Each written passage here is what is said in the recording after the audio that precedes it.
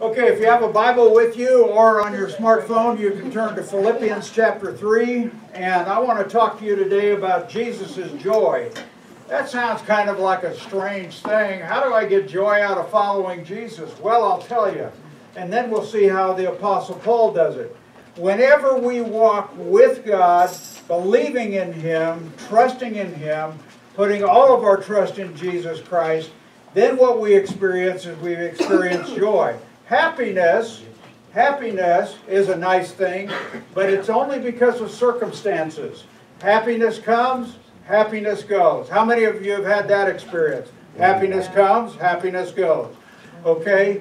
So yeah, by the time you get to be my age, you know, that's happened quite a few times, and you begin to understand that the reality is that joy can be found in God alone. Actually, one of the scriptures says, whenever we know God and are in a right relationship with Him, we have righteousness, which is a right relationship with God. That's what righteousness means. We have peace, which is not the absence of conflict, but peace is the overwhelming sense of being in line with God's plans and purposes that comes from Him alone. And joy, of course, is what we experience because He has great joy whenever He can love us, whenever He can exercise grace towards us, whenever He can be merciful of us. He created humans for His pleasure. He was not lonely. He created humans for His pleasure. So here we are. And so for those of us, we remember last week we used an acronym, JOY, J-O-Y, Jesus, Others, You. And if you love people, in that priority list of loving Christ first, Jesus, and then love others first, and then exercise all that love that remains on yourself, then in those priorities you'll be fulfilling the two great commandments. So we want to understand that in Jesus we find great joy. Jesus is the sole constituent of our joy. There is nothing else, I'm here to tell you. So we've been moving along in our study of Paul's letter to his friends in Philippi. And so I want Dave to put the map up there, and you can kind of see in the red circle, that's where Philippi is. Jerusalem is way down here. So these guys have gone from here to here to here to here. So they are traveling around the Roman Empire, utilizing all of the transportation that's available to fulfill. But Paul wanted to go to Asia. Now Asia is what we call over here. This is Turkey today, but that's Asia. And so the Holy Spirit said no and appeared to Paul in a vision and directed him over here to what is Europe. And so he got to go there along with his traveling companions, Silas, Timothy, and Luke. And so whenever they arrived in Philippi, they came and the Holy Spirit directed them down to the river, and there was Lydia and all of her friends, and they were praying. And as they were praying, see, they didn't have enough believers to have a synagogue or a special place. And this is a town that's filled with pagans, and idol worshipers, as we'll find out. So whenever we look at this, we can see that Paul, first of all, goes to those that God has called him to, and that's what happens with us. Oftentimes, we don't know people, but God calls us to go and to speak with them and to be able to share the good news with them. So Paul and Silas and Timothy and Luke meet with these ladies by the river with Lydia, and so one of the things happens to another is they start sharing the good news about what Jesus Christ has done for them, and by His sacrifice on the cross, by the resurrection, by His ascension, and now by the coming of the Holy Spirit on the day of Pentecost. And so what we find out is they all become believers. And so as they become believers, they all start taking care of them. And not only that, they begin to find the true freedom that comes with Christ by believing in Christ. And so we can find that joy brings freedom. There is nothing else other than the joy of knowing Christ that brings freedom. And we're going to find it throughout this passage in the first 13 verses. So as Paul and Silas are going through town, there's a slave girl, and she's controlled by an evil spirit. Some of them call it Python or Pythia. And so she's telling everybody that Paul and Silas have come and who they are. They're servants of the Most High God. Well, what's happening is that she's drawing attention to Paul and Silas, and it's not God by the Holy Spirit drawing attention. So this is becoming a real distraction for Paul and Silas as they seek to minister one-on-one with the people in the city and bring them the freedom, let them experience the joy. And so what does Paul do? He takes authority over the demonic force and binds it and casts it out, so she is now free. Unfortunately, her owners, and she may have only been 11 or 12 years old, and so unfortunately, her owners don't see freedom in the same light. Paul has freed them of a source of income. And so that's always bad whenever you do that to people. Don't ever be careful when you do that. So out of the casting of the spirit of witchcraft out of this girl, they have changed her from being bound by demonic forces, and now she is free of that control that was in her life. So she's going to find joy as she walks along. Maybe she goes and fellowships with Lydia and the members of her household. We don't know. But her owners are really upset because Paul and Silas, by the power of God, have ruined a source of income. And so that's always bad when you mess with the money. And so they got the civil authorities to take and to bind them and to put them in stocks. Now, stocks are a set of wooden things that have holes cut out in them. They're split in half so they open. But the holes are far enough apart so that whenever you're forced to sit on the floor in your own filth, no food, no nothing, and you put your feet in these things, your legs are spread so far apart that it almost disjoints your hips. Extremely painful, no padding. And so they are put in these stocks, they're chained, and so they can't move. They're in the deepest level of the prison in Philippi.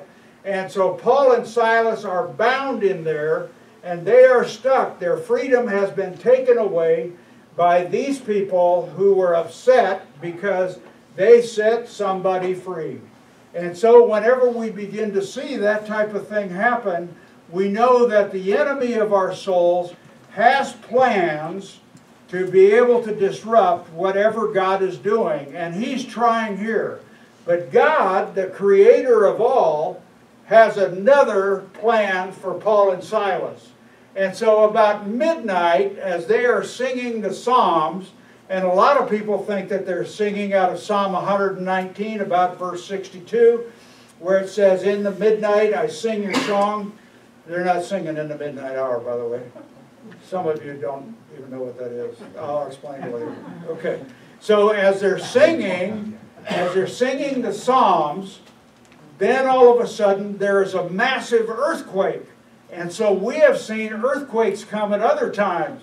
Like whenever Paul and Peter and John were arrested, and they came back and they prayed and thanked God for the opportunity to be punished, about Acts chapter 3 or 4. Then we watch as God sends a massive earthquake in recognition of what they're doing to turn over heaven and earth to spread the good news about Jesus Christ. So here, all of a sudden, this massive earthquake comes. And whenever it does, what it does is it breaks the stocks that they're caught into, and it sets them free. And so instead of all of the criminals running out, including Paul and Silas, and what they do is they keep everybody there. They are successful in keeping all of the other prisoners there. But you see, the jailer, he's a Roman soldier. He may be an older Roman soldier. This is kind of his last attempt at serving in the Roman army, and then he gets to, quote-unquote, retire. And so what's happened is the Roman law says if any prisoner escapes, you have to pay the price of the escaped prisoner. So the jailer thinks, well, I'm going to go ahead and I'm going to kill myself and spare my family the indignity of being kicked out if I'm only flogged. So right away, he comes with a sword in his hand. He's going to take his own life. He's going to pay the price because he thinks everybody's escaped. Well, what happens is Paul tells him, no, don't do that. He said, we're all here. So he gets down on his hands and knees, just like in this picture, and he asks him, he says, what do I, here he is, there's Paul, there's Silas. He's saying, what do I have to do to be saved? And so Paul tells him right out, believe on the Lord Jesus Christ and you will be saved. So now we have not only freedom for Paul and Silas, we now have freedom from the obligation of having to kill himself. And so now we also have great joy because he gets to live and he gets to live a long life. And now what we have is even more joy. He's free for eternity, so the joy continues to come in significant ways. So now, after this, and this is all background, because Paul, Silas, Timothy, and Luke are now after this, they've been released, they go to the jailer's house, they have dinner, they get bathed and everything, and then they leave town.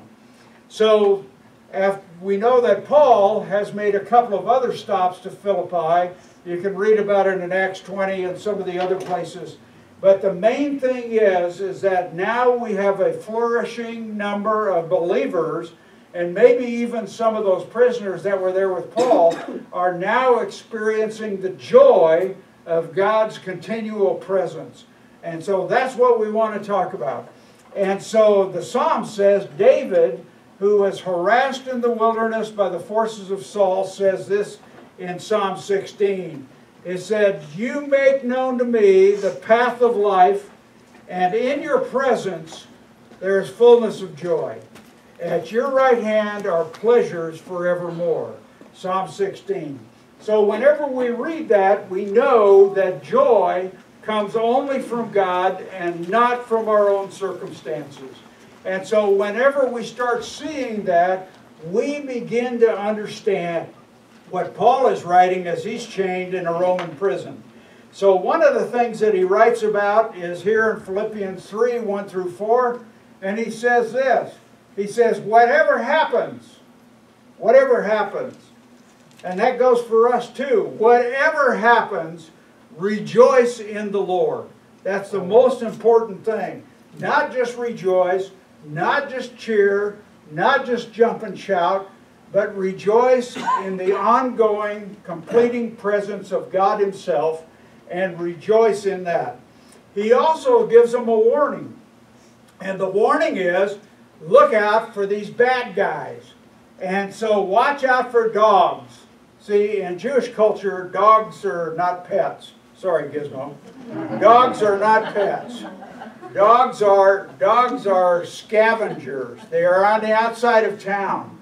Whenever Jewish men would get up in the morning, if they were thoroughly going Orthodox, they would say, oh God, thank you that I'm not a dog or a woman, and I want your blessing today. So you know what they thought about the other gender, and you know what they thought about dogs, because the dogs were the ones that would scavenge. They would always be mangy. They would be on the outside. Nobody loved puppies. Okay? So they didn't have Facebook. They didn't have YouTube. And so they didn't really like kitty cats either. So anyway, he's saying, look out for these people. Now, why is he calling them that? Well, he's calling them that because since he left, there have been some people coming through saying that they know that you have to obey all of the Jewish laws, including men have to be circumcised, before you can truly be a follower of Christ. Did Jesus say that? No. Did Peter say that? No. Does Paul say that? No. Where does it say that? It doesn't. It's tradition. Somebody has bent the words of God's Word and they have added to it. Oftentimes what you'll find is in religions, they will add words to what God has already said. Or the opposite, they take away words from what God has already said. Some people think that to live as a Christian, you need to go by this saying, we don't drink, smoke, or chew, or go with girls that do. And so whenever you realize that that's not biblical, then you need to understand that following Jesus is easier from the standpoint of your performance than you thought. All it requires is that you believe in Him. Whenever you believe in Him, then you start changing on the inside. You start experiencing the joy that comes from knowing God. You start having the Holy Spirit within, and so you start understanding and knowing and being able to discern. You start being able to know where somebody is so that you can love on them, pray for them, and encourage them just as God wants you to do. So we find, though, that people that add or take away to God's Word about what we should do, and you find it in all kinds of churches. We find that sometimes, I remember when you couldn't really come to church unless you had on a polyester three-piece suit. Then it changed, you couldn't really be comfortable at church unless you had a leisure suit. Who knows what a leisure suit is? Steve, you're the only one? Oh my goodness. You guys need to go back to the 70s. You know, being alive. Okay. So we know that religious bondage or the need to adhere to man's rules don't bring joy. We even call, as pastors, we'll even call people who insist on all those extra biblical rules and so forth. And then they make discernment, they make distinctions about people. They do judgmental things. We call them joy suckers because they will suck the joy out of your life in a heartbeat. Oh, you shouldn't be doing that. You know what I always do? See, that's a joy sucker, okay? So what we need to understand is that whenever we are in religious bondage, it can be even worse than being in prison. It still goes on in many forms, and it's contrary to what Jesus wants us to enjoy. So whenever we do that, we need to understand that religion, I am not a religious person. I do things religiously, but I am not a quote-unquote religious person because it provides all of the answers in detail, and it's all about appearances. And so whenever we understand that the goal of God's Word is for us to have a relationship with God Himself that was disturbed by Adam's and Eve's rebellion in the garden, but has been restored to us as we accept Jesus Christ as Lord and Savior, then that's where we get the joy. So Paul, in contrast to this in our passage today, he lists his family resume. So here's what it is. Paul says this, and there's a whole bunch of details. He says, hey, I'm a thoroughgoing Jew, not like these guys.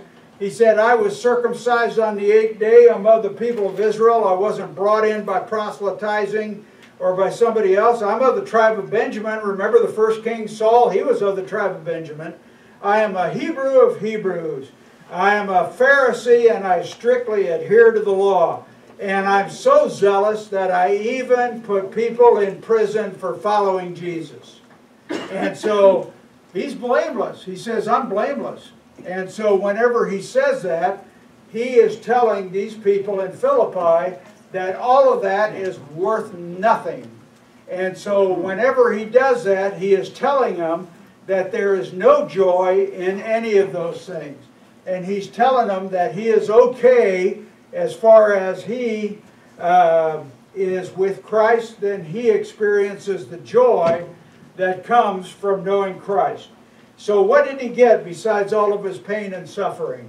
What did his resume get us? Well, he says this. He says, whatever gain I had, I counted all as loss for Christ. He gave up everything to follow Christ, to follow our Savior. And so whenever he did, he said, I want to be found in Him. I want to know Him. I want to be able to understand everything that he did. He's got great joy because he doesn't have to achieve the unachievable. God has already done it for us in our lives because of the Holy Spirit and His gift to us of the great grace that came in Christ. We're going to be celebrating the birth of Christ here in a month or so. It seems hard. I just remember the 4th of July. And so here it comes already, the Christmas season. And so we are going to be celebrating the birth of Jesus Christ. Do you realize that whenever Jesus came, and Paul reminds us of this, that Jesus had to borrow a birthplace? Yes. Do you know that he never owned an ox cart? Yes. He never owned his own house. Yes. He had nowhere to live. Yes. He didn't own anything. That's right. What a Christ, what a God, what joy there was, though, in seeing him as he walked out his plans with the Father. He didn't own any real estate. He didn't have a bank account. He didn't have anything but a strong relationship with God the Father. Amen. So whenever we think about what it is that we get through faith, then we need to understand that the joy that we receive comes from accepting the right relationship with God because of His grace. What He did on the cross didn't cost you anything. He did it as a free gift for you. However, if you accept His free gift, then He will watch and empower you as you begin to change and become more and more like Jesus. Paul really suffered.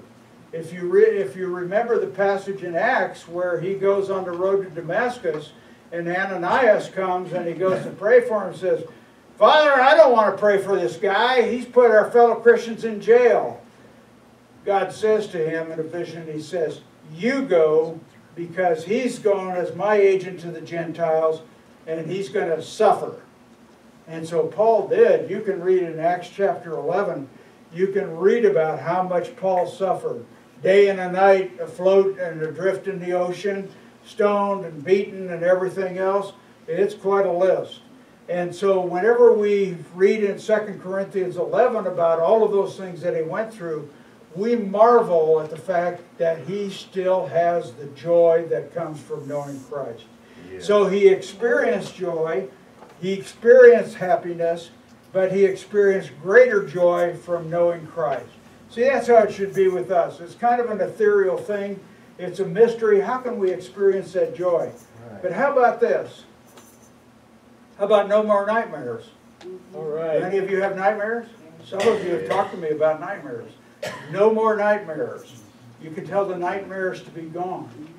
Whenever you feel like you're in the middle of fear in the middle of the night and you're supposed to be getting your rest that God has ordained, and all of a sudden the enemy starts dropping thoughts into your dreams, you need to say, "Enemy, be gone, no more." You see, because what God wants you to do is have your rest so that you can minister the next day. God ordained for you to be rest. Even whenever He was doing creation, 1 day out of 7 is assigned for you to rest. How do we do that in this world, in this culture? Shut your smartphone off. Could you do it for a whole day? Yes. Could you do it? Some of you are old enough that you got by without a smartphone before smartphones, so you could do it easily. But we need to understand that God has great gifts for us, and one of them is sharing His joy with us. And we get that. You see, one of the things that we need to do is quit pursuing happiness and instead pursue the relationship with God through Jesus Christ by the power of the Holy Spirit that brings us the joy that God has in watching us do it. As we pursue God, as we want a closer relationship with Him, not just get some eternal fire insurance, but as we get to know God, then we will understand how much joy we actually can have. Even in the middle of adversity, even in the middle of difficult circumstances, even when you want to say, "I am stressed out," here comes joy, because you give it all to God. You still have to act wisely, you still have to act with understanding, but you now get a joy that comes from Him and Him alone. So we need to understand that there are some things that we need to do. So once you know Him as Lord and Savior, once you know Him as the giver of the joy that you've longed for all your life, then you need to know Him more. If He's given you joy, why would you not want to know Him on an even deeper level? I get a big thrill out of singing songs. I won't do it publicly because I'm in the joyful noise category.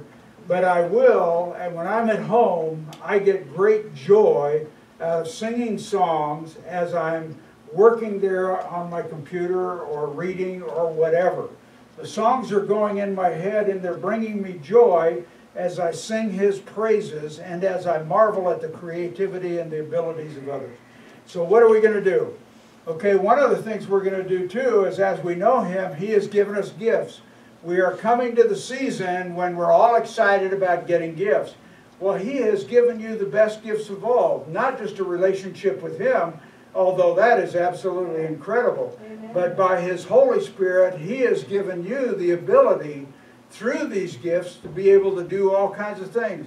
Various kinds of helps, administrations, prayer, faith, all kinds of gifts He's given you. You can read about them in 1 Corinthians chapter 12. And along with the love that we have for others comes this great ability to be able to experience what God has for us. So have we opened those gifts? Have we opened them up? Are we experiencing the joy that comes from them? And if the answer is no, then let me encourage you to do that. The final thing I want to ask is, are we really expressing Christ's love for others? Are we really, or are we just faking it? See, you can fake it. You can fake it by just going through town, by just smiling at everybody, just greeting, just saying, "Hi, how are you?" And then muttering like, "What the heck does he think he's doing coming to town dressed like that?" That's not love. What love is love means we encourage. If you sense that somebody wants money and you've got money, give it to them. God has more. We just need to express Christ's love to others in significant ways. So I've got two scriptures up here, and this is kind of in conclusion. You know what in conclusion means to a pastor? I've got 20 more minutes. So anyway, here's two of them. You need to change your thinking. I say this a lot. Romans 12, verse 2. Be transformed. In other words, don't stay the same. Become thinking like God thinks. And you can actually do it. The Holy Spirit will help you do it. So be transformed by the renewing of your mind. Some of you have never read a book. How many have never read a book in the past 6 months? Haven't read a book in the past 6 months. Okay. What? Okay. So what you need to do is you need to read. You can read it on your smartphone. You can read it on your tablet. You can read it on your computer. You can read it wherever you want. But I like the feel of paper and the texture of ink. So I like to read books. As a matter of fact, Emma told me I had to quit buying books. You didn't listen. I didn't listen. So I'm still buying books. Okay. So then, if we are transformed by the renewing of our mind, then we can begin to think like God thinks. Whenever we come up against a difficult situation, we can think like He thinks, and then we can experience the joy of feeling His presence in every way. That's an important one. Now, some of you may say, well, I tried that and it just didn't work. And so look at the bottom scripture. Talk about some people like to run for the joy of running. I can't fathom that. She tells me to get on a treadmill, and I'm going like, I'd rather be rowing. You know what I discovered the other day? You know what I discovered the other day? I have calluses from rowing. I mean, I really do. I haven't had calluses for years. It's different from when I used to use tools all the time. So, but what we need to understand is that we need to pursue the relationship with God, because every time we pursue Him, He is there ready with open arms for us. There's an old hymn that says, I sought the Lord and afterward I knew that I sought Him seeking me. In other words, while you were looking and while you were pursuing Him, He was actually going, come on, just a little bit further. Come on, trust me just a little bit more. Just a little bit more. Come on. Oh, there you are. And so we experience that great joy that comes from being with Him. So whenever we think about getting tired, getting weary, here's this great passage out of Isaiah. And so it says here, they will soar on wings like eagles. They will run and not grow weary. They will walk and not be faint. So God, as you pursue Him to discover even more of the joy that He has, you're going to find, like the Apostle Paul did, you're going to find the continuing strength to get through everything. How many of you are worried about Black Friday and the crowds at the store? Oh, good. I love you guys. Don't worry about Black Friday. Okay? Why is it called Black Friday? You know why? Because that's when in the year a retailer typically goes into the black in his books. Instead of red, he makes it all up on the day after Thanksgiving. That's Black Friday. That's your tidbit for the day. That's probably the only thing you'll remember. But anyway, remember this one too, Philippians 3. Okay. And so what we need to do is we need to pursue Him. He gives us strength. He gives us the ability to rest. He gives us His gifts. He shares with us the attributes that He can. And we get to walk with Him. We get to bring people joy and freedom in a way that they never experienced before. To me, that's what it's all about. Bringing freedom from bondage, from what other people say or how other people want you to act. Bringing the freedom that comes with Christ. Now you may be sitting there saying, I tried it and it didn't work. See, people say that about following Christ. But G.K. Chesterton said, it's not that Christianity doesn't work. It's that it hasn't been tried, and therefore it hasn't worked. So we need to pursue Him in our thoughts, in our songs, in everything that we do. In our manner of speech, we need to do that. We need to do it in every way, and we will find the joy that is beyond human understanding. Amen? Amen. Stand with me and we'll pray.